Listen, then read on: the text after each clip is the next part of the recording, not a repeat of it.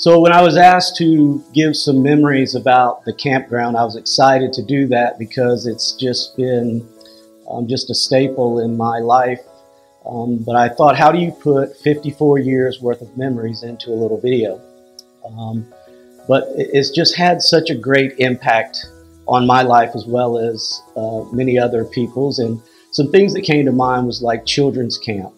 I don't remember a time of never going to children's camp. So I was there every summer as a kid and then as a youth. And back then, Breakaway used to be called Teen-A-Rama. So we would do that. And then, of course, family camp.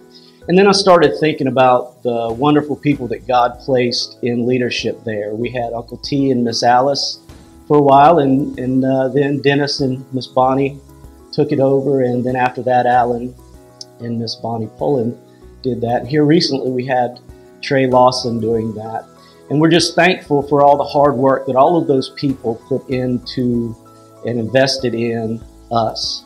I also thought about just the lifelong friends that I have, that some of them still live on the district and some are all over the United States, and we still have connections because of going to camp. So I really thought of people, not only friends, but also those people who gave of their time as adults to come spend time with kids and teens like me, and they invested in my life as well. Some names that came to mind was like Max Downs, and Mark Allison seemed to always be there.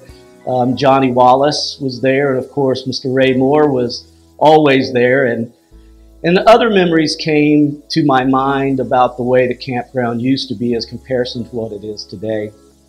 The old dorm, the old long dorm over by the baseball field, and how the teens would always try to beat the counselors in a softball game there. I thought of the log cabin that used to be over by the pond where we used to stay some summers. There used to be a little bridge. It was probably about this wide. That was over by the Brooks cabin. That was the only way to get to the to the amphitheater. And those old shower rooms, who could forget that? You'd have to walk practically 2 miles to take a shower. We always seem to make it though. But the centerpiece of the campground has always been the tabernacle. And I love our tabernacle today, but I have great memories of the old open air tabernacle.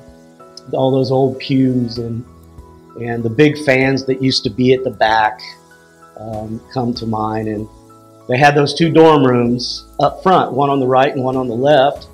And I really think they designed that so that the Charleston Calvary teens would make it to chapel, because it always seemed that we had to be put in those dorms.